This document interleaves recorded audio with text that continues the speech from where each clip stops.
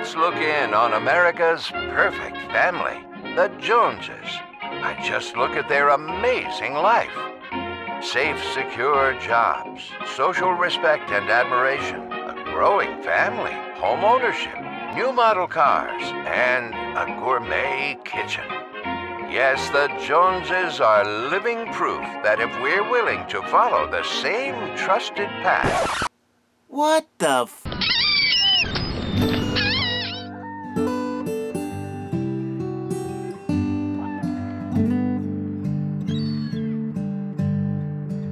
I live in America, the land of the free. But am I really free at all? Working and slaving 50, 60 hours a week just to trade it all away for monthly living expenses to fulfill this American dream. The American dream. What is that? Who built this system of norms that I have to follow in order to feel free? Call it dependence, call it addiction, call it whatever you want. The world around me is pushing for faster, bigger, newer, complicated, and convenient surroundings, while all I want is a smaller, slower, simpler, self-sufficient, real life. I've always had a constant desire to be on the move and rely on no one for my survival, the exact opposite of costly apartment life. I've wanted to be in control of my life and my circumstances. I see all these $500,000 homes that tie us down to a parcel of crowded side-by-side matching homes. A homeowner? Not me. Why let a bank own me for life? Ownership is misunderstood in this country. Swiping a credit card to pay for my new pool is not ownership. You don't own anything. Seems just years ago I felt so free owning a cell phone, and now it's just another leash and tether with a monthly bill. So I sought out an alternate path, one I could construct based on my own needs. I disagreed with so much of what was viewed by others as normal. Why do I have to get married, have 2.5 kids, buy a home, buy 2 cars, mortgage the house, buy new granite countertops because they don't match the brand new appliances, lock myself up in credit card debt for the rest of my life? I know I was born to be a nomad and live simpler. It was in my blood all along. It just took me years to break free of society's hold on me. My ego got in the way so often. I felt that I wouldn't be able to present my lifestyle to my peers. And then, I took the plunge. I bought a motorhome. I sold all of my furniture and every possession that I wouldn't be able to use on the road. I loaded up my RV and went on the road full-time, determined to keep my cost of living low and meet like-minded nomads on this new journey finally underway. Follow me as I make my own dream on the road.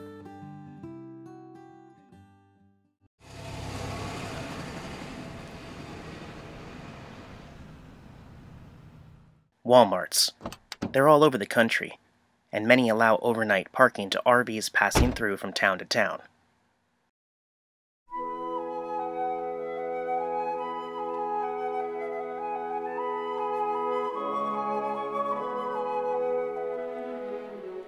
So far, my routine is just the same as in my old apartment. Jax wakes me up just as the sun begins to creep in. He's hungry, and he won't wait any longer. I tap into some free Wi-Fi internet from the coffee shop across the street and check my email, get a weather report, and see that the Mariners dropped another game late last night. My RV is equipped with many propane appliances that will keep me self-contained no matter where I'm parked. My fridge, freezer, furnace, hot water heater, stove, and oven all run on propane. I have running water from a 40-gallon onboard tank pressurized by a built-in water pump, so showering, washing dishes, and brushing my teeth are not any different than in any home. My toilet operates just the same as any standard toilet and has its own 35-gallon holding tank. So far in this RV experience, I can't even tell a difference. Except that today I'm driving my entire home with me to Bellingham to sit down with an internet van dweller I met on YouTube. Chris has been living in a van, traveling all across the country.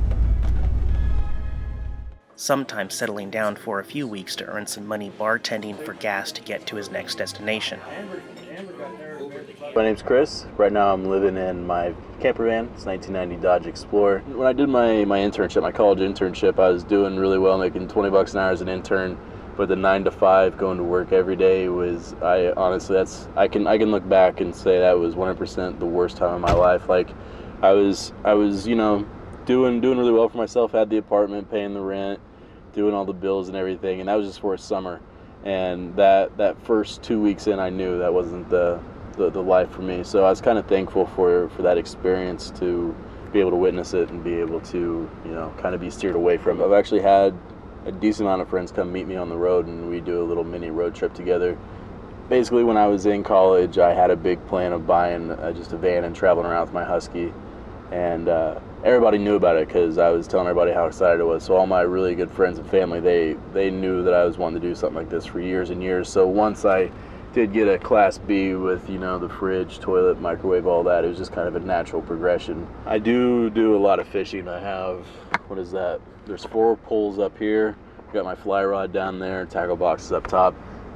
Anywhere where I can fish, especially in Alaska, best fishing you'll ever have in your entire life. These bad boys are out every day I'm off work, trying to catch those salmon and halibut. It's opened up pretty much the entire world. Like, I'm free to do whatever I want, when I want. I think people are becoming more open to this lifestyle compared to the people that are more closed-minded to it. I think there's starting to be a little bit of a shift. Urban camping is very popular to many boondockers. The convenience of stores and supplies nearby can create a desirable environment.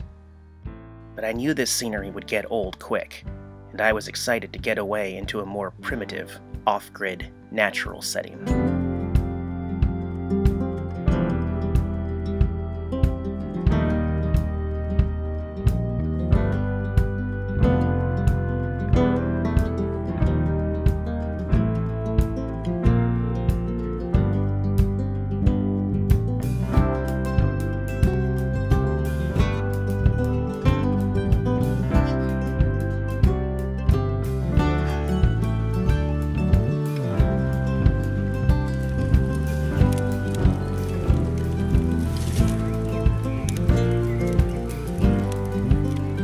No Wi-Fi, no cell phone service, no power hookups, just a gravel parking spot, a picnic table, a fire pit, and riverfront property.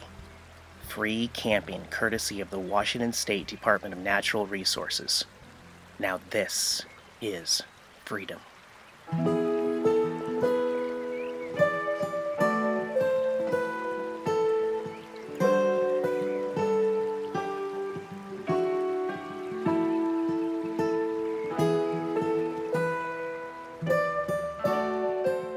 Many weekend warrior RVers bring their family dog along for the ride. Living with a cat in a small space is tricky, but he's my best friend and co-pilot. He's a 22-pound Maine Coon ragdoll tabby with extra toes, leash trained, and never gets tired of playing fetch. He's basically a dog stuck in a cat's body.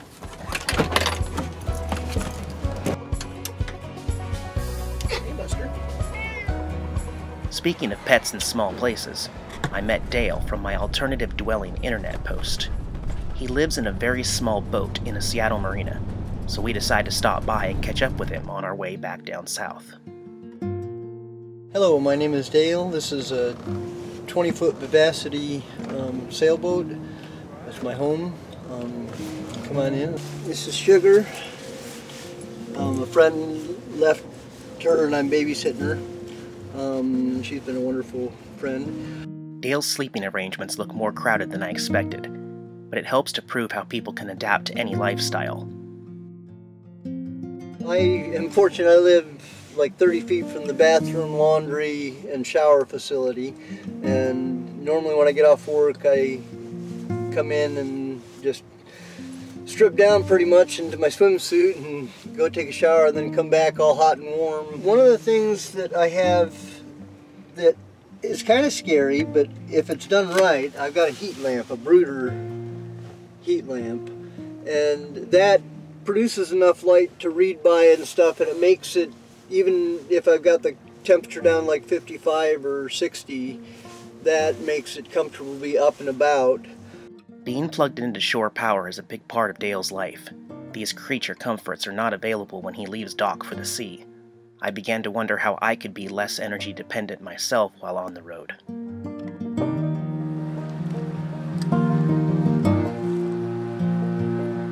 The sun begins to set.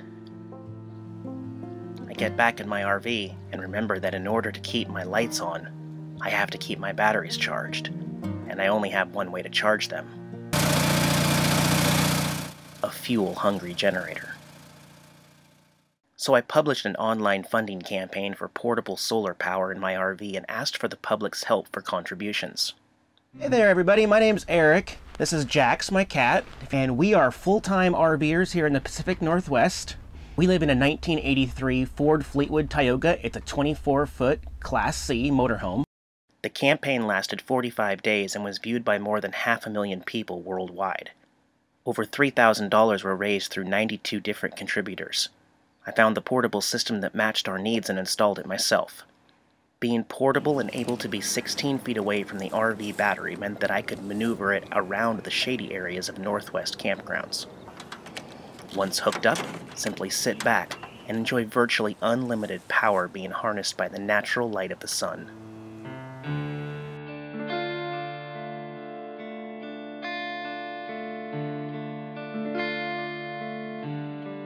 The fundraising campaign was such a success due to the large following I acquired on YouTube. My channel, Nomadic Fanatic, aired 1 month into my RV adventure, and I intended it to be a how-to informational place for other campers and RVers to understand specific RV tricks and tips on a cheaper budget.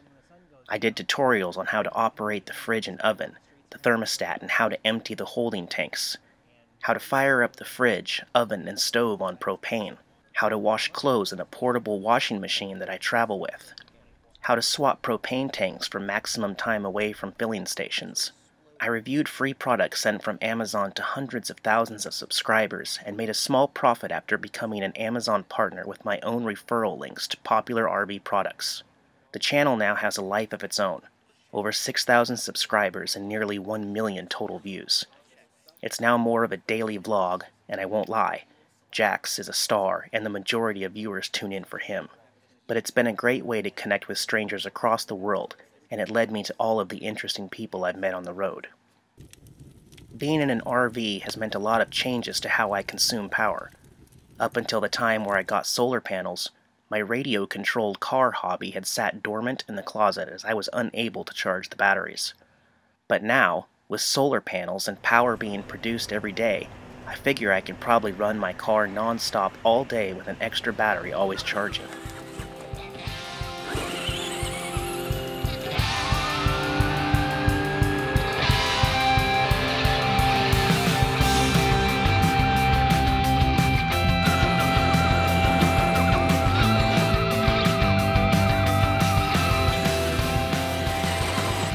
Okay, I am a sucker for toys, but not all of my activities require power.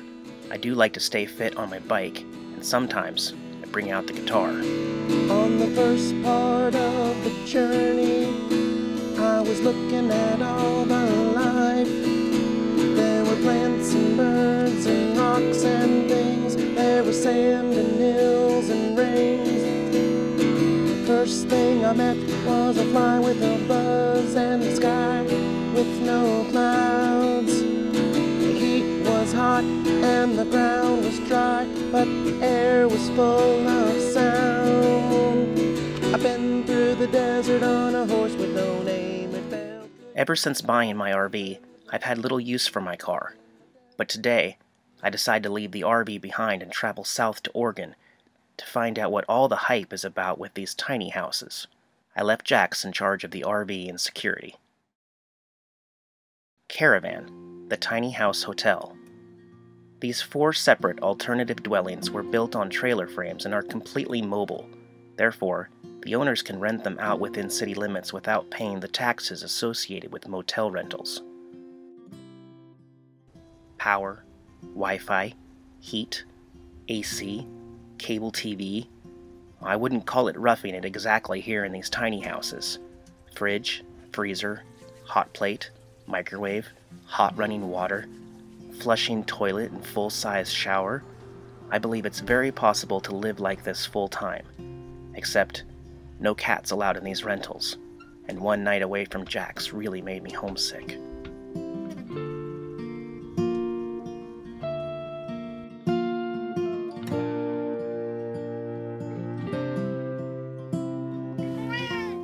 I reunited with him the following day in my RV, but we had to hit the road bright and early to catch Chad, another van dweller here in Washington State.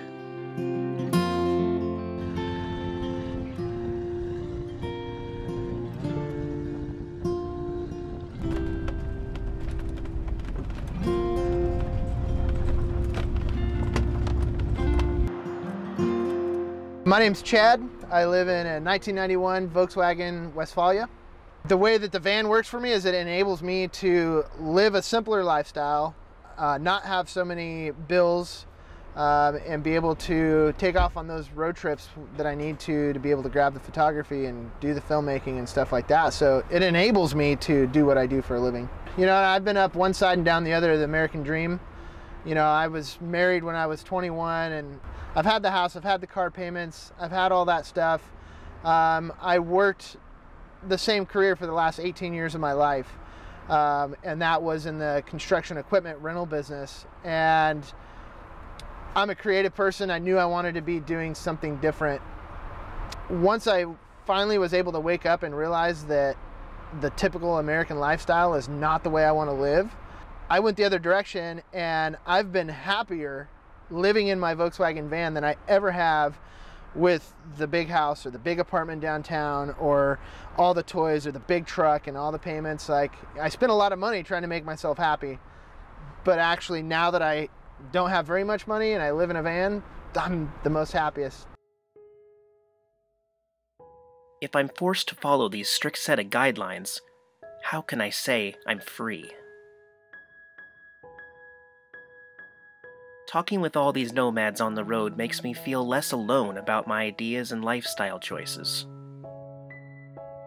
Plenty of people think outside of this dream stereotype. Maybe there are people out there who are completely happy with the cookie-cutter American dream. I know where I am today. I have no idea where I'll be tomorrow. I am perfectly happy on the road. Every morning I wake up and get to see something new.